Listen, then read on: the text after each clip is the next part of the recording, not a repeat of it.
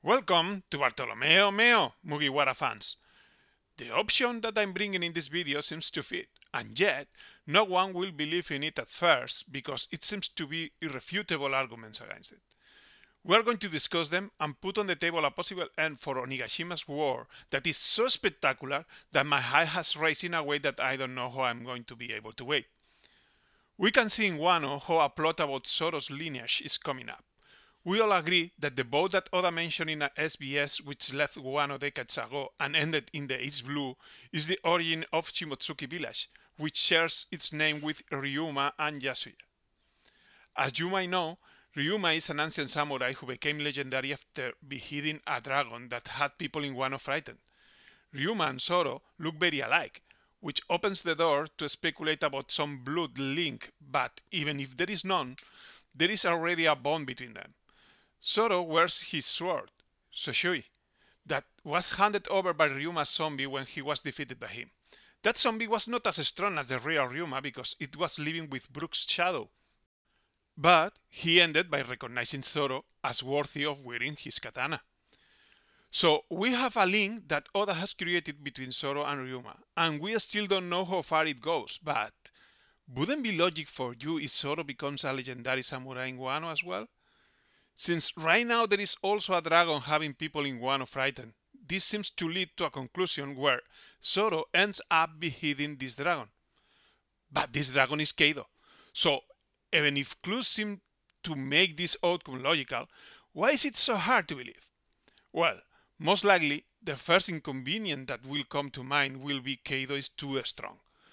Then we can also think about patterns in this series. Luffy always fights the strongest, and he also always keeps his promises, and has promised to end Kaido. Besides, as these reasons seem to be too strong, Oda already seems to have done this tribute with this image where Zoro beheads a dragon in Panhazard. But this action hasn't had any meaning for the story. It was just witnessed by 3 of his nakamas and they never talk about it. That was an artificial dragon and cannot be compared with the feat of Ryuma. About Luffy always keeping his promises, several things can be said. Zoro killing Kaido does not necessarily mean he has a one-on-one duel with the Yonko. You know the saying, if it's one-on-one, Kaido always wins. Zoro can have help. Even Hawkins' card that can make someone exceed his limits and we now think is going to be for Luffy. It could be an upbane for Zoro. It could also be that Luffy fights Kaido before, but even if he doesn't, his right hand killing Kaido is not keeping his promise? When he makes this promise to Momonosuke, he's already speaking as captain of his crew, and it's like this that he forms the alliance with the samurai. Besides, if we pay attention on the promise itself, I think it is the first time he does not say something like kicking the villain's ass, but he's going to take his head. What a coincidence. What does seem clear is Kaido must die. Although Straw Hats don't kill their enemies, everything is ready for this one in particular doesn't survive the war. He was introduced as someone who seeks to end his life, so in order to soften any sort of violence by the Straw Hats, Oda has put killing Kaido as something similar to doing him a favor. So the path to this death has already been created. We still have the hardest points to answer, because Kaido is indeed too strong, the strongest creature in the world. We've seen how he received the best attacks from Luffy as if nothing, and defeat him in one blow. If that's the gap of power with Luffy, what is that gap with Zoro? It looks like a huge difference in power for reaching that level in just a few weeks. But on one hand, we have Luffy's defeat seems to have trick. I already bet for Kaido having Kairoseki on his mace, which would explain that he ended up with Luffy in Force GR just by touching him. And on the other hand, we really ignore Zoro's real power after the time skip. Oda has been hiding it from us and we've got no duel so far to use as a reference. Zoro could deal with his enemies easily in Fishman Island and Punhazard. What was difficult in his fight with Pika in Dressrosa was to find a way to hit the rival directly, but once he could, Pika was defeated in the first blow. The most similar to a Swordsman duel he has been is his recent fight with Killer, but we couldn't know the difference between them because another character was there just to continuously attack Zoro from behind. Honestly, we don't know where is Zoro's limit. In previous videos, I've already mentioned that there are high odds for Zoro coming from the time skip as the best swordman in the world. He won't have a better chance to defeat Mihawk than being trained by him during 2 years with the main purpose of defeating him. That's what Zoro asked to Mihawk, to train him to defeat him. If Queen had defeated Zoro 2000 times, Mihawk might have defeated him even more. But I think we'll have a flashback of the last duel where Zoro wins. I think it's probable too that he got the scar in the eye in that victory, and that would be his greatest pride. Who else could make that bond to Zoro other than Mihawk in that island? If all this were true, the gap of power with Kaido is not that large. Notice, when Kaido was introduced, it was standing out that he couldn't be cut. Blades got broken. If Zoro surpasses Mihawk and is able to cut the diamond, which is one of his goals, he will be able to cut Kaido too. And with this, he becomes the most suitable man to defeat him. Although these arguments are probably not enough to fully convince you, at least they should be enough to see there are ways to take the story to there. And now, the argument that is the strongest for me is left. Luffy always fights and defeats the strongest enemy. This is unbreakable, because what is the alternative? If Zoro defeats Kaido, what about Luffy? Does he fight just a calamity? We cannot have this situation because, as Zoro mentioned on Fishman Island, then Luffy should step down. This point is what has forced me to extend this theory, because there is only one way of making it compatible. Luffy must fight against someone stronger than Kaido. And who could be this rival if Kaido is the strongest creature? Well, that could be an old title and could be others that are stronger than him by now. I think we could all agree Blackbeard is now a more powerful foe than Kaido. So that's my answer. I've been looking for any sign of Blackbeard's pirates to be already in Wano during all this second act. The reason for this comes from that break between Act 1 and 2, where, when we all expected to go to the reverie, Oda drove us to Blackbeard's pirates location instead. And it was Kurohige who gave us information about what was happening at the reverie.